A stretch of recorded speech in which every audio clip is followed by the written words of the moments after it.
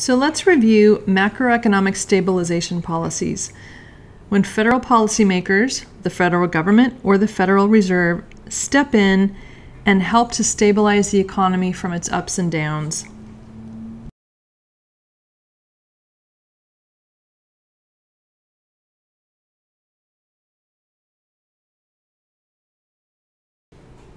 Why would a rich country like the US need such a thing? Well, as the COVID-19 crisis is showing, we are inherently unstable.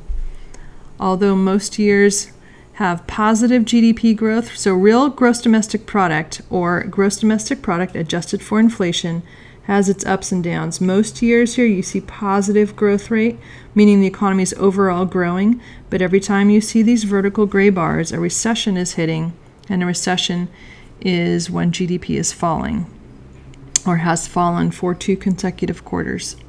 So there's no guarantee that we're always going to have positive growth rate. You can see every time we have these recessions, times are rough. Unemployment rises, spousal abuse rises, suicide rises. There's economic and non-economic costs, and people don't like those, right? So, stabilization policy. Since the 1940s, the U.S. government has agreed to maintain, or do its best to maintain, low unemployment, stable prices, and a growing GDP. If we were to graph real GDP over time, we'd see that there are ups and downs, and we call this the business cycle. The tops are called the peaks, the bottoms are called the troughs. When real GDP is expanding, it's called an expansion. Here are your expansions. When it's contracting, it's called a recession. And what would be super sweet is to not have to deal with the ups and the downs. Steady, long-run growth is the goal. So what causes the ups and downs of the business cycle? Well, there are many causes. Stock market crash, real estate crash, public health crisis, these can all spark recessions, and expansions can be the reverse. But at the heart of it, it comes down to a change in the circular flow. Either buyers or sellers in the goods market change the amount that they're doing. So it could start from the supply side. There is evidence that some of the recessions in the 1970s were supply side recessions, so perhaps the production of oil is cut, or more likely it's on the demand side. So on the demand side, the demanders in the goods market, consumers, households, suddenly drop the amount of money that they're spending. And what's going to happen is that the dollars that they were sending disappear or shrink rapidly. The amount of goods that they were sending over to households also shrinks.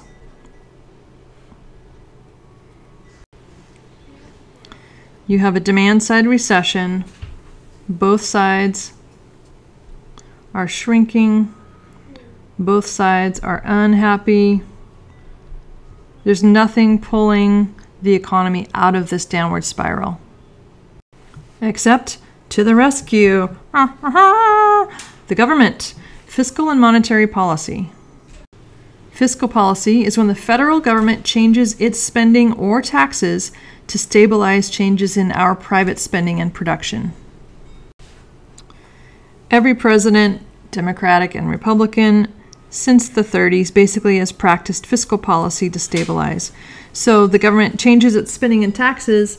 You could do a tax cut during the recession like George W. Bush did. During the 2008 Great Recession, Barack Obama used a stimulus, so that's increasing government spending. Donald Trump in 2020, stimulus for the COVID-19 recession, expanding government spending. Super important to remember that the founder of macroeconomics, John Maynard Keynes, thought that the government should also raise taxes and cut spending during expansion. Notice that our politicians prefer not to ever raise taxes and prefer usually not to cut spending. Hint, it's pretty politically unpopular to do either of those similar things. In effect, but a different set of tools. So the Federal Reserve, an unelected body of economists and bankers and others, that also conduct federal stabilization policy, they change the money supply to change the interest rate, and that indirectly affects and stabilizes borrowing and therefore spending. Cutting the interest rate makes it easier to borrow and spend. In a recession, expect interest rates to drop. And indeed, you can see during recessions, there we go, you're going to get interest rates dropping. The federal funds rate is basically the key interest rate that the Federal Reserve sets and targets, and it affects all the other short-term interest rates. You can see what's about to happen here. Whoop!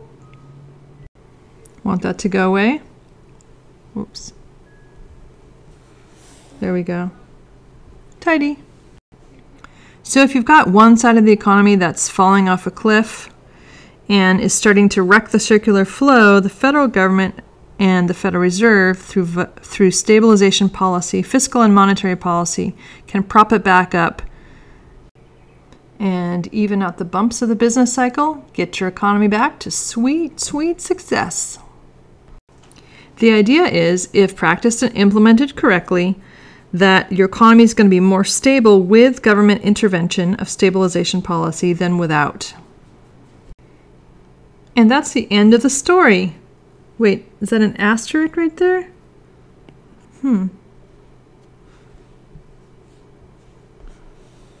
Oh, right, this assumes a functioning Congress, not too much debt because stabilization requires deficits if you're using fiscal policy, that policymakers see the problem in time, make good policy fast, and implement fast.